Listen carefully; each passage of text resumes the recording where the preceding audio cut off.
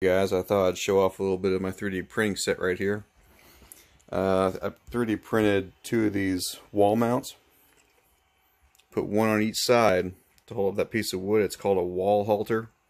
And it's for all my filaments, because my filaments were all over here and I didn't want to deal with the mess. So now they're organized up there. But I noticed that the pole is starting to droop in the middle because of the weight. So this morning, just got done 3D printing this thing. It's solid plastic. This thing's awesome. But thought I'd show a couple of nice things right here. I made this shelf. Went to the store and I bought some pipe. And I just kind of put it together. It's a decent looking shelf. But anyway, that's not the only thing. I mean, like when you need like a COVID mask, like I'll go to the store and I'll be wearing like a Bane mask, or like this is wall mounts for like Oculus Quest controllers. Or if you want to add, you know, parts for your 3D printer, there, a mount right there for the spatula that takes that off. This wheel right here, 3D printed that, made that. It's an entire thing I've printed. Makes the plastic going easier. Or a shelf, like I 3D printed this shelf. It's a floating wall shelf.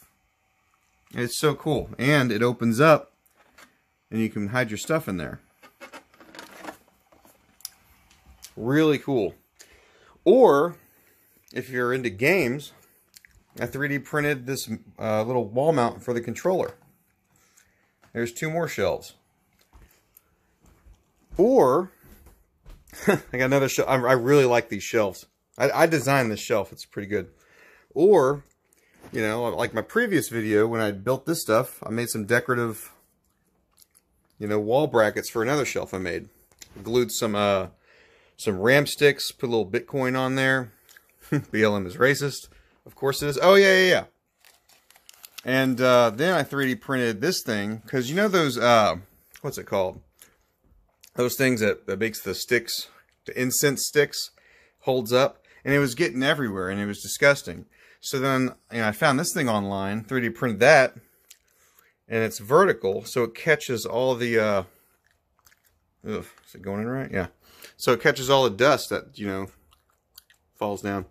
Oh yeah, and I want to show this too. So here's my virtual reality Oculus setup right here.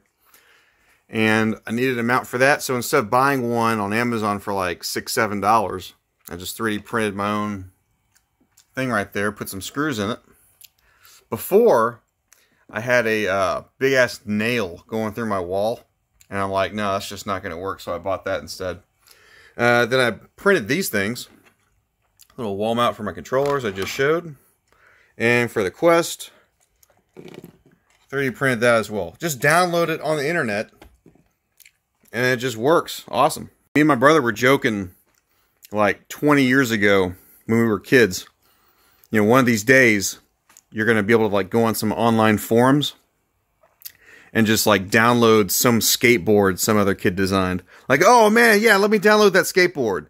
But then I find out, you know, I go on YouTube and it's like this guy 3D printed a pair of shoes with a rubber filament, and the shoes are actually working.